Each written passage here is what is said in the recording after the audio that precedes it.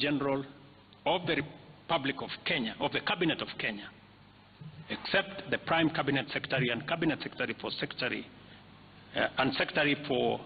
Cabinet Secretary for Foreign Affairs and Diaspora Affairs, and of course, the office of the Deputy President is not affected in any way.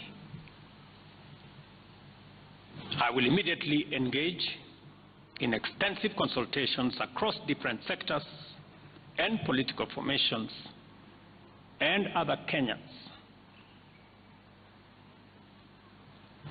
both in public and private, with the aim of setting up a broad-based government that will assist me in accelerating and expediting the necessary, urgent, and irreversible implementation of the program that we have, including other radical measures and programs to deal with the burden of debt,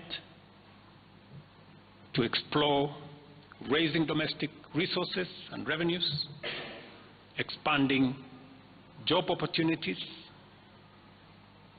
eliminating wastage and unnecessary duplication of a multiplicity of government agencies, and slaying the dragon of corruption, consequently making the government of Kenya lean, inexpensive, effective, and efficient. During this process, the operations of government will continue uninterrupted under the guidance of principal secretaries and other relevant officials. I will be announcing additional measures and steps in due course. Thank you very much, and God bless our great country, Kenya.